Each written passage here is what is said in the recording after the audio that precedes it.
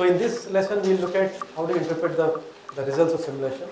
Particularly, we'll talk about feed paths because these can indicate quite a different varieties of defects. Also, they help us to evaluate the performance of the feeding system.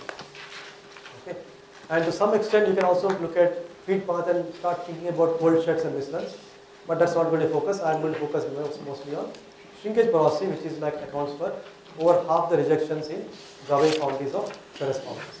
Except for gray iron, low grade gray iron porosity is not a big problem, but anything above that, you have shrinkage porosity is a big problem. So let's look at this picture.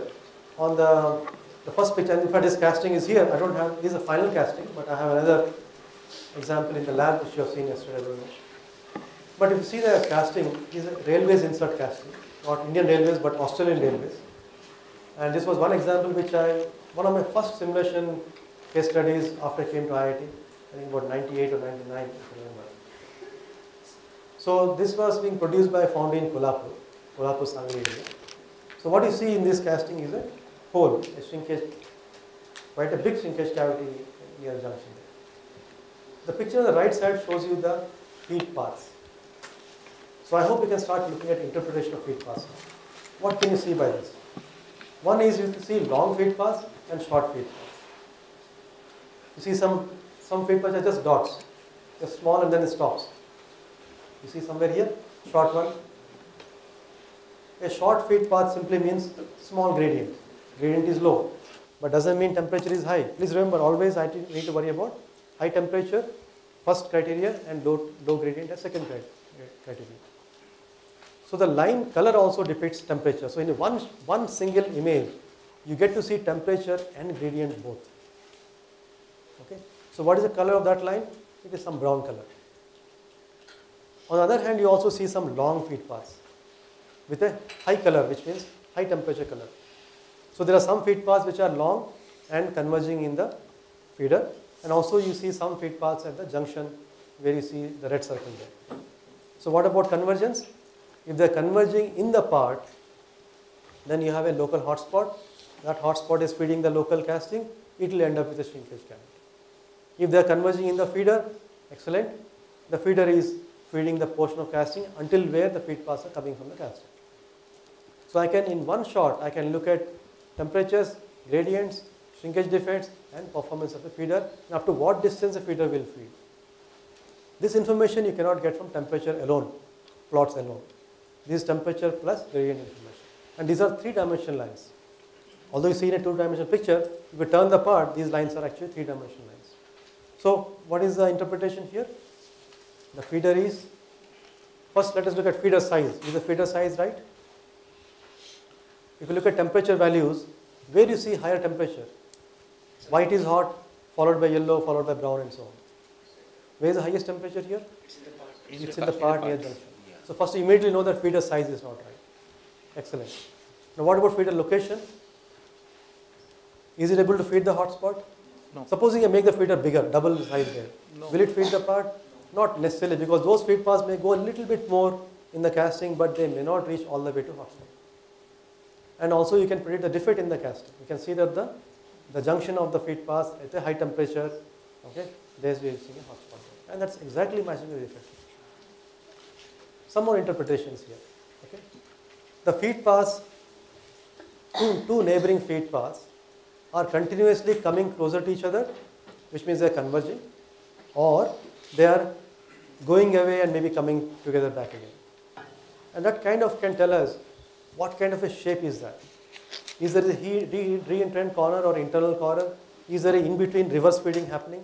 Is it feeding directionally or it is non-directional? Okay. So this I can start looking at some more interpretation like this. Okay. One more interpretation I can do is if there are a large number of short feed paths coming and merging but stopping there only, they are not connecting and going further than that. They are coming from the surface, coming to the inside, stopping there. A large number of feed paths, which you see the red dots, they are all convergence points of feed paths coming from the side and stopping at the center only.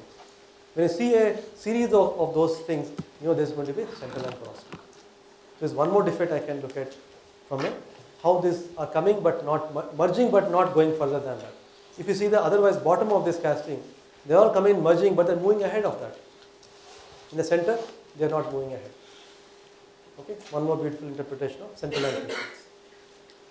So if you want to start using these feed paths now for optimizing your feeding design, okay, you need all those inputs, okay, the right inputs. And we will show some more examples of, you see the re-entrant corner and internal corner. In the inside corner, I don't know if you are able to remember all that I'm telling you, but feed path interpretation is science by itself, you can see that. Okay. But it's visual, it's immediately visual, you don't have to look at numbers. And visual interpretation is far more easy than looking at numbers. Is there any difference between optimization, near optimal and optimal solution? Like that, so many words. That's a true teacher's question. All right. Finally, optimal is only theoretical. I mean, you will never reach optimal in life because you have finite amount of time to reach that. I'm now saying from the point of view of practical foundry people. So, it's like they say the classical question is, you know, there's going to be a parking problem near the supermarket. Okay, the optimal solution is you want to park right in the front of the main door. But as you approach, and this is 1 kilometer approach, will you go all the way to the door and try to park there? Because you're not sure whether an empty slot is there. So you keep going. The moment you get an empty slot, although it is still 300 meters away, you say, okay, I'll take a chance and I'll stop there because I don't have time to go and wait. So in real life, always optimal means how much time you really have to optimize. End of the day. So you need to somewhere play a balance and say, okay, I can spend only 1 day on that. I'll try 3 experiments, and then at the end of 3 experiments, I'll just choose which is the best. So that is, you can say suboptimal, but it's optimal in the sense that it is optimal between quality and time, or quality and cost. Optimal quality, of course, is going all the way and optimizing all the parameters to get the best quality. So that is only in theory. So it's practical theory what I have said. I don't know if you got the hang of what I said, but I'm sure industry people have really understood what I said. But finally, we can also start looking at shrinkage location, shrinkage distribution, because the moment I have short freezing range or long freezing range, the feed paths picture will be same, but when you interpret and compute that and finally display the shrinkage cavity porosity, I hope you tried that yesterday in 2 different ways. If you same casting, same geometry, if you set it to aluminum alloy, long freezing range, or let us say aluminum silicon alloy, short replacing, or maybe a steel, same shape, same sand mold, you will see totally different results. Because feed paths are same, but then you are now coupling the feed path interpretation with the material properties. And therefore you are getting either a concentrated shrinkage cavity or a distributed shrinkage porosity. So you can start interpreting and displaying these results. Now I will come to some more examples, and we will start with the same example which we talked about. So now if you look at the feed path in terms of a graphic plot, okay, and this also answers some more questions, how do we actually go about optimizing that? The graphic plot shows you the dotted line where the feeder is supposed to feed the casting but is not feeding the casting. The gradients are in the wrong direction. The solid black line is showing you gradients in the right direction. The right direction is only up to a short distance from the feeder. After the hot spot is feeding the casting and it's the wrong direction. But now we'll see the good result, and I'll show you both the results, and you can see comparison between the two. So what we do now is, we do both the corrections. We increase the feeder size and we bring it down closer to the hot spot. By doing that, if you see now, the black lines are the original design and the green line is the new design. With the new design, the gradients are all positive from the hot spot in the casting to the hot spot in the feeder, which means feeder is now completely feeding the casting. I mean, it can't get any better than this in terms of interpretation. You're almost putting this huge amount of computational results of temperature and time and all that into a beautiful, simple graph which you can quickly interpret, and there can't be any mistakes about it. Let's do one more example. Here is a little more complicated example of a manifold, and you see there are 4 feeders now, common feeders, feeding 2 castings, and you just take one of those. I don't know if it's end one or I think it's end feeder, I think the yellow one.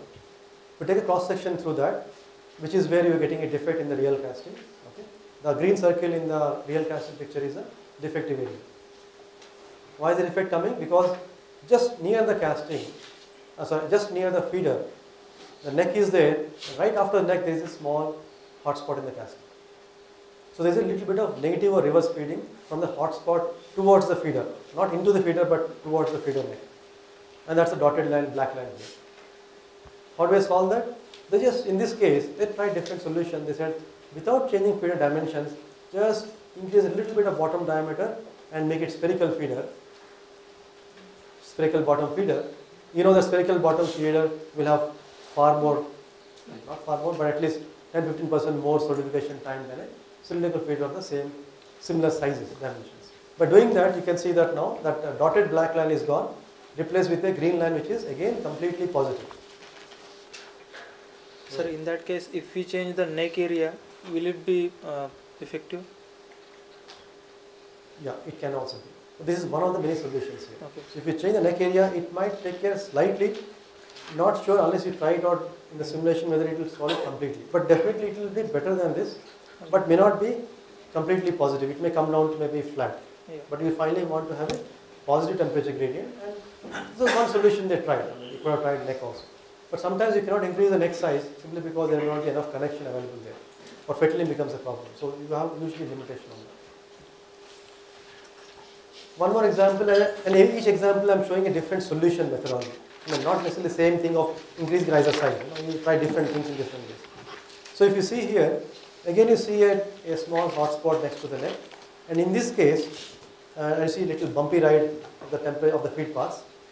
But here what they did was to increase the neck size. And now by doing that, the dotted black line is replaced by a green line with a completely positive gradient throughout. And the casting is able to be fed. There are two ways of optimizing a feeder size. First of all, you have to do some hand calculation anyway. The modulus calculation, all those things, although they can be automated and computed. The computer calculation of the modulus and feeder dimension is only a starting point. You never know what really works because the actual casting has many more parameters. The casting geometry, the neck size, the surface curvature of the casting there, and so the heat transfer coefficients, is there a core inside there, is there a gating near there or gating runner there. All these complications do affect the solidification time of the feeder and the casting. All this you cannot do hand calculation. So hand calculation or modulus based calculation only gives you the starting point of a riser. Now you have two options again there. You can take whatever you do hand calculation or computed value, you can take double the size of that, okay, and see if it works. Okay. By doing that, you are starting from a higher quality perhaps, but definitely lower yield, which is also very important for Indians. So the best solution which we found, which optimizes, now I am talking about your answer, your question's answer. What do you want to optimize here? You want to optimize the you want to finally get a good quality casting, there is no discussion about it. But you want to get a good quality casting at the highest possible yield. But you want to do these two with the fewest number of steps. I don't have time to do 100 iterations of feeder design. I'll do maybe 5 iterations, 10 iterations if you have a lot of time. That's about the maximum. So in 5 iterations, how do you get the best quality, best feeder size? What we finally found as a nice guideline is, you start with a slightly undersized riser. And fortunately, when you do that modulus calculation with 20% factor of safety, which is feeder size is equal to, or feeder modulus is 1.2 times the casting hotspot modulus, or the neighboring hotspot modulus, that actually gives you a reasonable starting point which is just balances the casting hotspot. It is never gives you a proper riser. You start with that and you do simulation on the computer. You will find that the feeder is working just borderline feeding at the hotspot. Then increase it slightly by 5%. It may just about work, may not work. Increase by another 5% and check again. Usually it might work. So by doing that, one is you are taking care of your quality, because in 3 steps, you know how much to increase, and then your feeding is taking place, feed paths are nice, temperature profiles are nice, no hot spots in the casting. You can verify all this. You are also automatically ensuring your yield is high, because you are starting from a deliberately small size and you are putting only that much size that works. You are not unnecessarily increasing beyond that. And by starting at a borderline, you are making sure your number of iterations is only just about 3-4. You don't have to worry about more than that. Maybe sometimes you need to do additional iterations on the neck, but feeder size you can get it right in 2-3 iterations. So in 3 iterations you got the right quality and the right and the maximum possible yield. That is the true optimization in terms of engineering design, engineering simulation. It's clear this? Yeah. Clear? Yeah. Okay. So that's what in a way it means here. And now we'll show you again one more practical example of how it was done. This is a benchmark case which I also show you in the software comparison later. But here you see the without any feeders, you see only a sprue connected directly by two gates to two cavities. And if you are wondering what are those vertical bumps on the right side casting, they are vents, but also they are thermocouples which you are putting in the casting to find temperature differences. So we have a nice data of this benchmark casting which can be used to test any software, any simulation software, and we are actually doing that, and I'll show you in the next lesson. But now I'll show you how we optimize this casting. So the feed pass, if you see, what is the interpretation here? So they are converging in 2-3 places. The main convergence is in the feeder itself. The main convergence is in the feeder itself. All other convergences are not stopping, they are moving ahead. In fact, this is a picture of how a good feed pass should look like.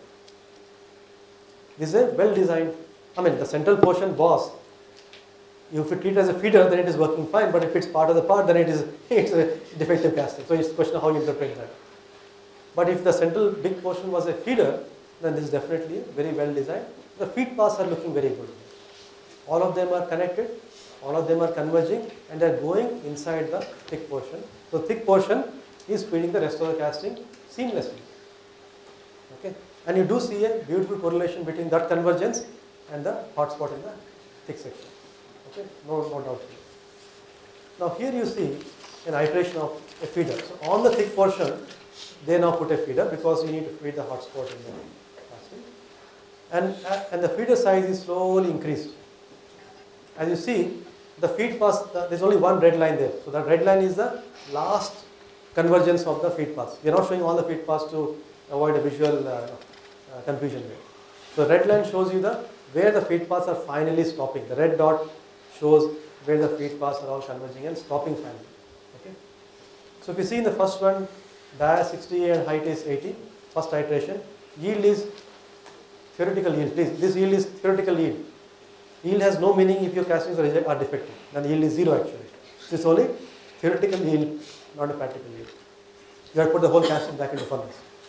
So you see, as the diameter of the feeder is increased and height is also increased, I think they are keeping the diameter by height ratio constant. Okay. Slowly the convergence points moves up. When the third picture in the top row, it is just crossed into the neck, beautiful. Then you want to play a little more safe, you want to push it into the feeder a little bit more, you can go into more diameter, bottom. But the last one, bottom right, maybe over safe design. You are sacrificing yield is come down to 52%. Okay? So you may not need to do that much, maybe you can scale down to the bottom left one only. Okay, all these iterations, 4-5 hours we are done. So 6 castings poured in the shop floor versus 6 castings on a 1 hour instead of 1 day on a shop floor. So it's that much time only. But also, this insight you will never get on a shop floor. This is again the truth, and as close to truth as it can get. So again, some visual pictures of now with the feeder, if you see. So if you see again beautifully on the first picture, feed path picture, you see 2 convergences almost, or a series of, I mentioned to you, the feed paths are converging but they are stopping and a series of stops are there. Okay, so first stop starts from somewhere here, it stops, right? They are not meeting up.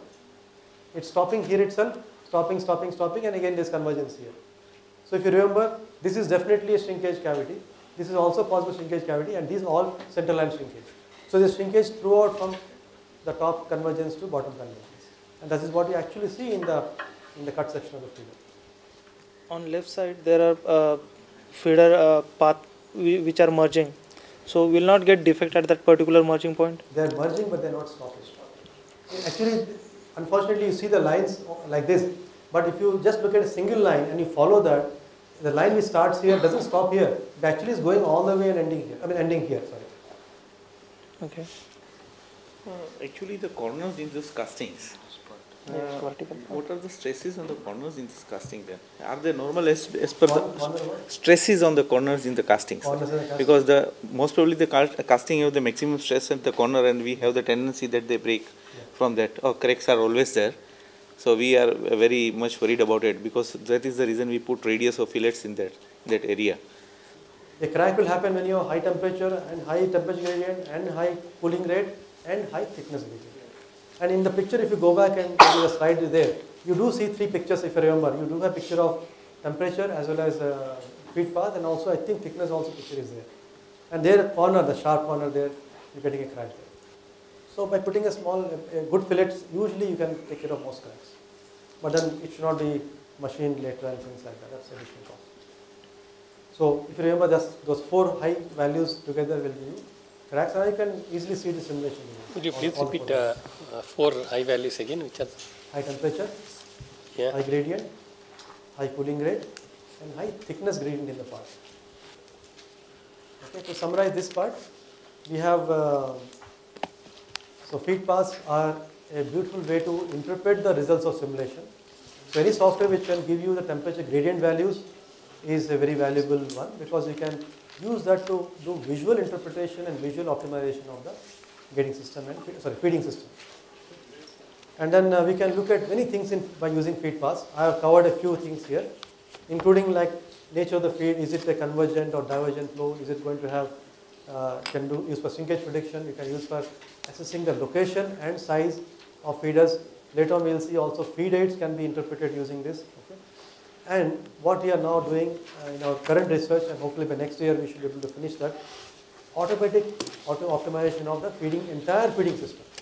Not just feeder optimization, which you must have seen yesterday, but feeding and feed aids, and also what we call as multivariable. Feeder height and feeder diameter and neck diameter and neck height and neck notch angle, and maybe the chills and maybe the insulation, everything put together, we should be able to automatically optimize. Maybe it will take a day, 24 hours. After 20 hours, you get the best possible combination of the feeding system to minimize your cost, because we are also tracking costs all the time. I don't know if you used cost function yesterday. Some of the equations are still not completely fine-tuned. We are trying to correct that. But we have an underlying cost model. So we can always look at quality and cost optimization, and we can get it right. That's the whole goal of what we do. Okay, so we stop here.